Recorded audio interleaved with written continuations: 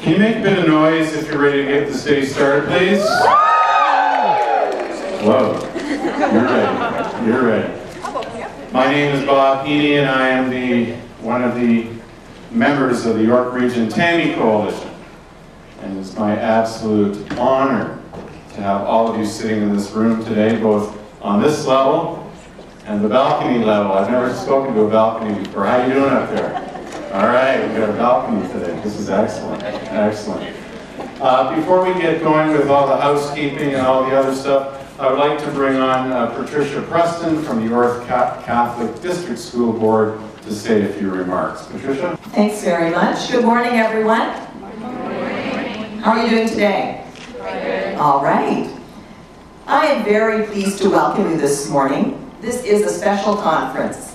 We are now in the 4th year of the Stomping Out Stigma Summit, and I am so pleased to bring greetings on behalf of the York Catholic District School Board. I know that many of the students here today have attended previous Stomping Out Stigma Summits, and I thank you for becoming student ambassadors within our York Region and York Catholic schools. Your dedication and your work have been critical in introducing some wonderful initiatives for your fellow students. Today will be a day of sharing, learning, and raising awareness about mental health and addiction issues that have touched so many lives. We will hear and we will meet several people who have experienced mental health issues and stigma firsthand. Their personal experiences will be incredibly valuable in helping all of us to learn why stigmas exist and what we can do to break them down.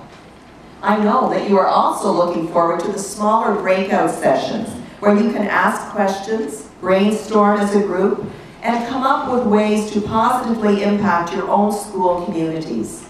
At the conclusion of today's session, each school will be given a toolkit, and it will contain ideas to get the word out and to make changes in attitudes and actions.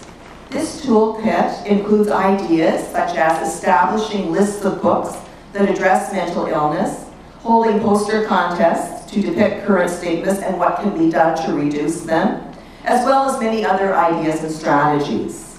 These activities will engage students in discussions that will lead to a better understanding, awareness, and acceptance. It is clear that a tremendous amount of work has gone into organizing today's event, and I would like to thank and recognize Bob Heeney, who greeted you first thing this morning, who has been instrumental in bringing mental health addiction awareness into York Region.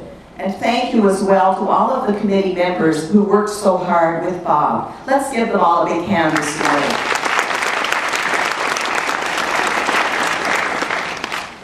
I would like to close with a quote from poet John O'Donohue.